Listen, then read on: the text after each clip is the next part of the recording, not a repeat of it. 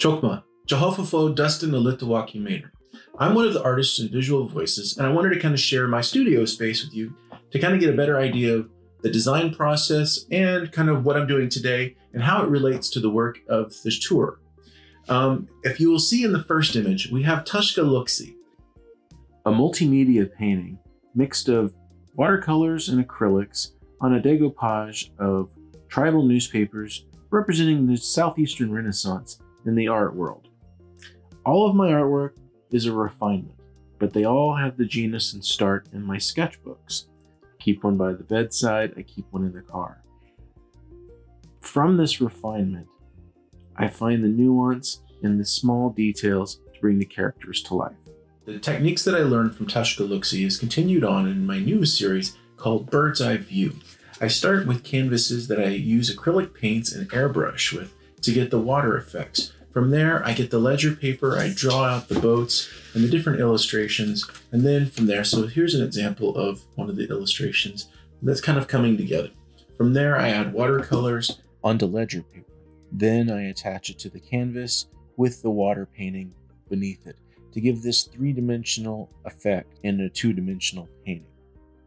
In the next illustration from the sketchbook, you can kind of make out what's coming up next. I try to keep all of my concept designs kind of loose. I want to get the kinetic feel of the image, but I'm not married to the final design just yet.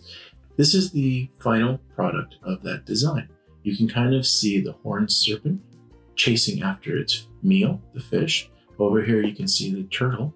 And in that continuation of mixed media materials, I drilled holes in every inch, perforating it and using sinew and sewing it with deer hide onto the other side.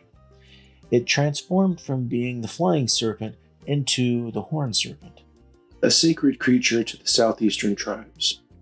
This is the rotary tool that I use when I'm doing my gorgets and when I'm doing shell carving and different materials with bone.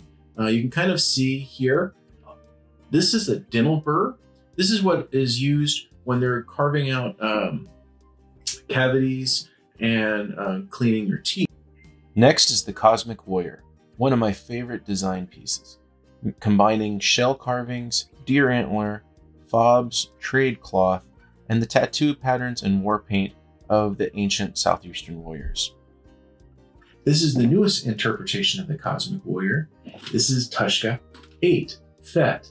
It's for Boba Fett. It has the word Tushka in the Star Wars language of Agush. It also has a copper mohawk and a shell top knot. It also has action features. I'm so proud to be a part of this Chickasaw Renaissance. I hope you've enjoyed seeing some of my studio space and getting to see how a piece comes together from concept to final design. I appreciate you taking the time to watch this video. Stay safe, and Chapisa Lecho.